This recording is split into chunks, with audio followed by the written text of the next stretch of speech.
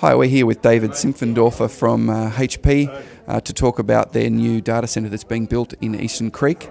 They've committed $119 million to the initial build of the data centre, which will be completed by the end of this year. David, thanks for your time. It's a pleasure. First of all, could I ask you a little bit about the size of the facility? Yeah, the size, Brett, is roughly, well, we're commencing build of 3 shells, each of which can, we'll have 5 cells, so there'll be 2+1 cells. Each of the cells will be roughly about 9 tennis courts. So that's 2,220 square metres of floor space in each of the cells. Wow, I mean, we've been waiting for some scale to come to Australia to offer cloud services and that kind of thing.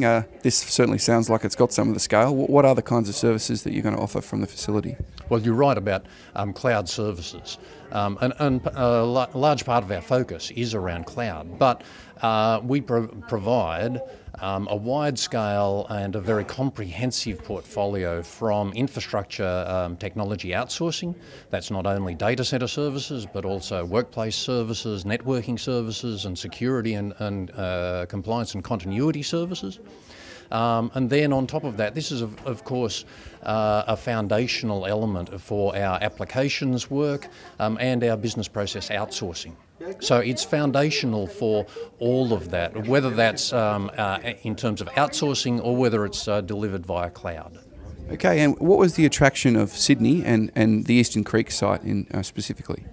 Well, Sydney, we're leveraging our existing investment in the Sydney Basin area. And in terms of Eastern Creek, we were looking for a site that provided us not only the space, but the low risk in terms of flood and the like. So it's a low risk site, as well as access to power and to telecommunications facilities. Yeah, we've seen a few data centres built in Eastern Creek that obviously the telecommunications, the fibre's there. Yep. What about power? Is there sufficient substations available for this kind of build, or with all the new data centres going in there, is there another substation being built to your knowledge? There is a substation being built, but there is more than sufficient capacity in that area, and that's part of the investigations that we made certain we undertook before we committed to the site. Speaking of power and cooling, what are some of the smarts you guys will be using? Is there any chance in a place as hot as Western Sydney for free cooling or the like? Or what about trigen power, generating some power on site? I'm not going to comment too deeply on that, but particularly we'll be looking at hot oil containment. And the cooling technologies that we're employing are definitely state of the art. As we move forward through our construction, and as we move into the as we commence operations there, we'll release further details.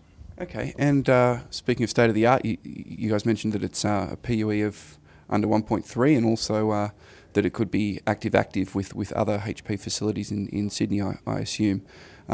So what should an existing HP customer who's in one of your other facilities do? Who do they approach to look into perhaps migrating to this new facility?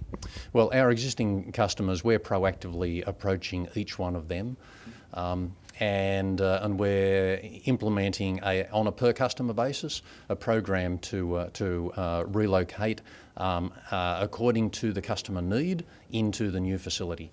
As we relocate, we're wanting to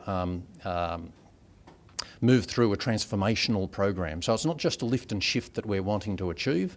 We're wanting our clients to be aware that this is an opportunity to transform their IT environment into the next generation world, to provide better service, more cost-effective service to their customers in turn. And I guess in the past there was probably a lot more variety of equipment that were in your data centres that you were serving customers with when you were EDS. Now as HP, is there going to be a push to say, well, look, we can consolidate your stack down to a lot smaller footprint if you're using all HP? Obviously, we're wanting to move customers onto HP equipment if they're not on HP equipment today. That's something that we'll be working through with customers. Some customers will engage with us in that. Some have their preferences, which we'll also continue to accommodate. Thanks, Dave, and we look forward to seeing the finished facility. Okay, thank you, Brett.